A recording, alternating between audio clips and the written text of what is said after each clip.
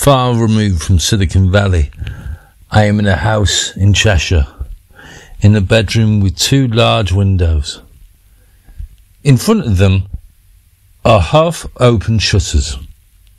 It's early in the morning, and the light is filtering through and falling on our long chocolate-coloured Montgomery curtains, either side of the window shutters. I went to spin yesterday in the gym.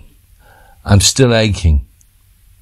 There is a tremendous luxury to be obtained by knowing that as long as I mostly move only my eyeballs and typing fingers, I will be immune to the pain in my aching limbs.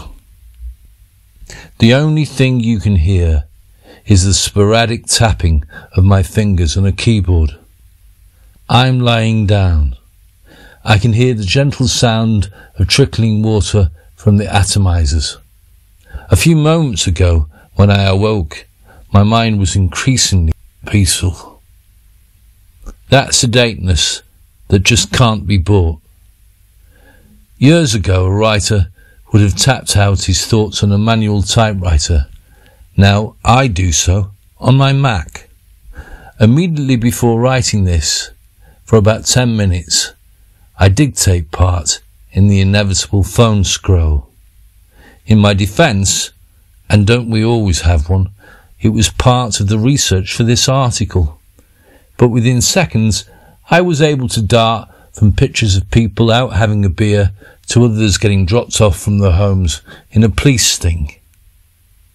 Seconds later, I move to another URL and there's a celebrity meme. Moments after that, I'm on to another and another.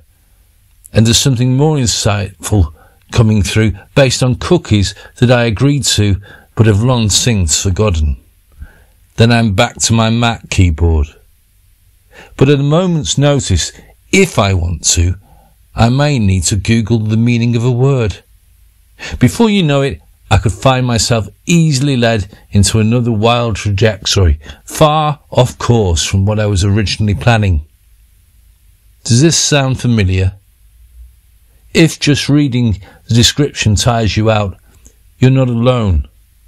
The immediate gratification and speed with which we can attain information is like never before. But it begs the question, to consume or create? What should really be our preference?